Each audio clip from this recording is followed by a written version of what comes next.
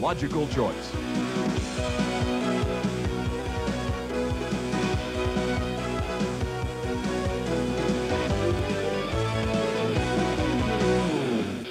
This week, we locked through On the Water, showing you how to do it right the first time. A feature interview with former hockey star and high-performance enthusiast John Anderson and the Ranger Comanche Bass Boat on performance. So stay tuned for the Powerboat television show. Every year, statistics tell us over 17 million Canadians take to the water in a boat at least once every boating season. Of course, there are many of us who boat as often as we can. In fact, wouldn't it be terrific if you could take the whole summer off just to enjoy your boat? Well, we know a fellow who does just that. He works roughly from September to April every year. Then every boating season, he comes up to Lake Joseph here in the Muskokas of Ontario to enjoy a little cottaging and a lot of boating. He refers to himself as an avid powerboater who plays a little hockey. John, come on in here. How are you? Good, Chris, yourself? Very well, thank you. But of course, hockey fans throughout North America know him as a rugged winger who played with the Toronto Maple Leafs, the Quebec Nordiques, and the Hartford Whalers of the NHL, John Anderson. Now, John, tell me, most professional athletes have a hobby, a pastime in the off-season. For hockey players, it's usually golf, but you somehow got hooked up with powerboats. Tell me about that.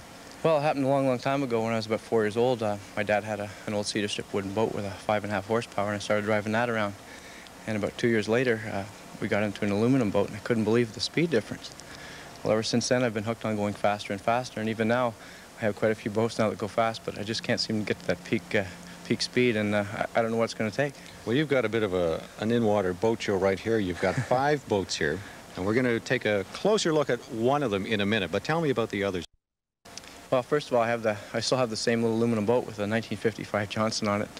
We've kept it around, kept it clunking around, and I like to have my son get in it once in a while and enjoy himself in it, you know, such as I did. And you know, it's funny, when I first come up to Lake Joseph, we had an old fishing boat up here, and my wife wanted to go faster, so that's when it all started again. I went and got a hydro stream with an open bow on it to go faster, and it was great, but then I wanted something better for skiing, so I went and got an Allison. Well, that was crazy fast, and then I wanted to do some fishing also, so you couldn't fish out of a hydro stream or an Allison, so I went and got another fishing boat.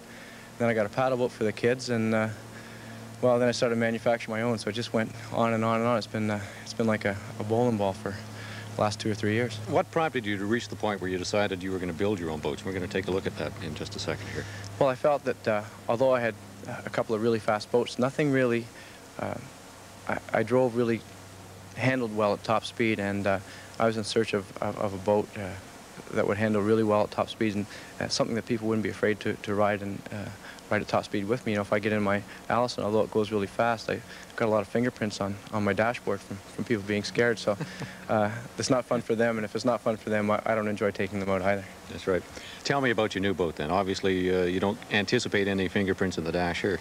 Well, it is quite fast, although it's very stable. It has it's a tunnel V boat, and of course it rides on 2 outside sponsons, so you don't get the walking at a high speed. And you're referring to chine walking. Chine walking, yeah, where it starts to skid sideways and rocking when you get to a certain speed. And this boat doesn't do that. You know, it's a hands-off speed, although I don't recommend it, hands-off driving. But you can't take your hands off the wheel at a certain speed, and it handles like running very straight. The Canadian specifications are 150 horsepower, and that's what I have on it. Although I'm sure some people will probably put more horsepower on it. It runs about 77 miles an hour with a 150 stock engine, and that's with no tricks, a standard 24-inch laser propeller. The boat's almost 18 feet long and 7.5 feet wide, and it seats 4 people.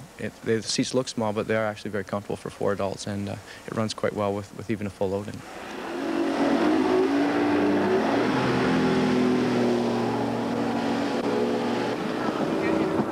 John proved to be a skilled and safe driver who seemed to know his new stealth boat quite well. And it ran as fast as he said it could with the stock 150 horsepower Mercury outboard on the Transit. It was a weekday, so there was no other boat traffic at John's end of Lake Joseph, and it allowed us to wind the Stealth out and see what she could do. As with all air entrapment boats, the ride was literally on a cushion of air, and rock steady as well. John Anderson is a lucky man.